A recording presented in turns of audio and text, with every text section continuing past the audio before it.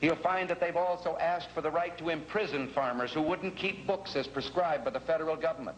The Secretary of Agriculture asked for the right to seize farms through condemnation and resell them to other individuals. And contained in that same program was a provision that would have allowed the federal government to remove 2 million farmers from the soil. If you live in the heartland of America, you have to listen up. While the nation was distracted with the Anthony Weiner drama, President Obama signed an executive order that will seize greater power over food, fiber, and energy in our vast countryside areas. The president created the White House Rural Council to, quote, make sure we're working across government to strengthen rural communities and promote economic growth. Sounds great, but get this. The council involves a long list of the most powerful people in America. Treasury Secretary Tim Geithner, the Defense Secretary's on it, Attorney General Eric Holder, even the head of Homeland Security, Janet Napolitano. Why would Homeland Security be involved in exerting power and influence over the heartland? Why would the Defense Department be involved in promoting economic growth? The plan calls for the federal government to control almost every aspect of rural America. It'll also, quote, identify and facilitate economic opportunities associated with energy development, outdoor recreation, and other conservation-related activities. Really? When did hunting and fishing become associated with conservation-related activities? And by the way, what does that mean?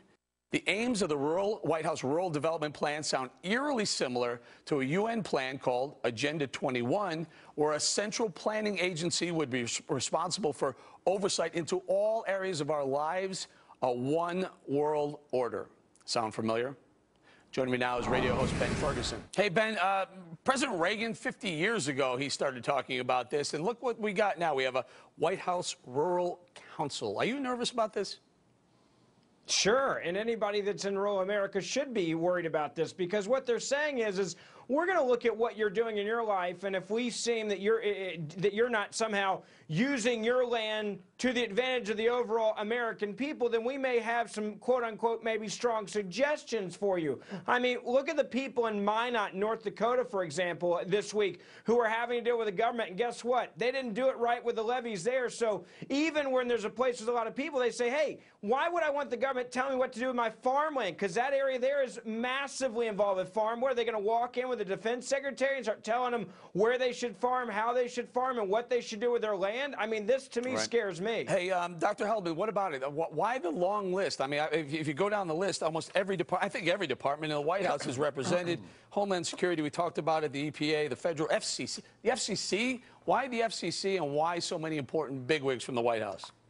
Eric, I think that list means a lot. It means that President Obama is taking what is happening with the heartland, which is a lack of economic opportunity as we've shifted from a manufacturing sector culture to a service sector culture. The heartland, rural areas have been affected. He's putting all of his big guns on it. And give me a break. These people are not going to be sitting around at some conspiracy theory around a table plotting the takeover of the heartland. If you look at what the council does, then what's it for? Hang on, guys. What's it for then? I mean, really, it's overreaching. It's an overreach. I have a hunch that people in the heartland are going, we're doing just fine. Thank you very much. Keep your grimy hands off us. How is it an overreach? He is going to be putting money into... It's the Defense Department.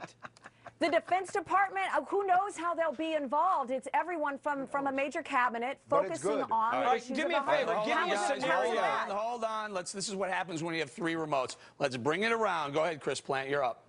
Well, who knows how it's going to turn out, but it's good. It's real good. This is another demonstration of this administration's obsessive-compulsive government disorder.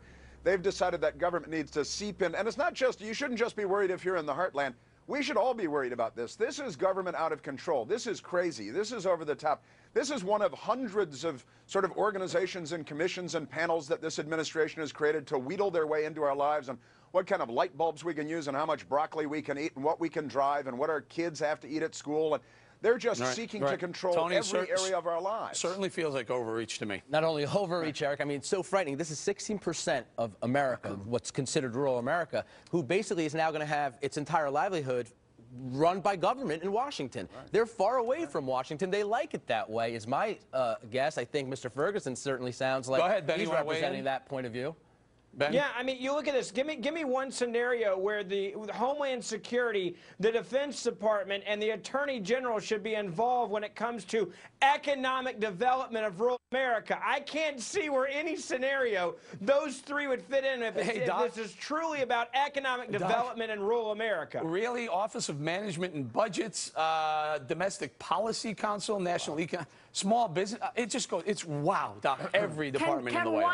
Can one of you conspiracy theorists give me one good argument as to what's going to happen here? None of you have cited specifics about what this council will do. It's a big one. Please give me something. If you're going to ask a question, I'll answer it. I'll tell you exactly what this boils down to. You've got Washington, D.C. and the Obama administration wanting to look at how the land is used in rural America and see see if somehow you're living up to their green standards and their economic conditions of are you actually doing enough with your land and your property. There's a good scenario for you. We're going to have to leave it there again. We're going to say thank you to Ben Ferguson. Up next, elected officials are rewarded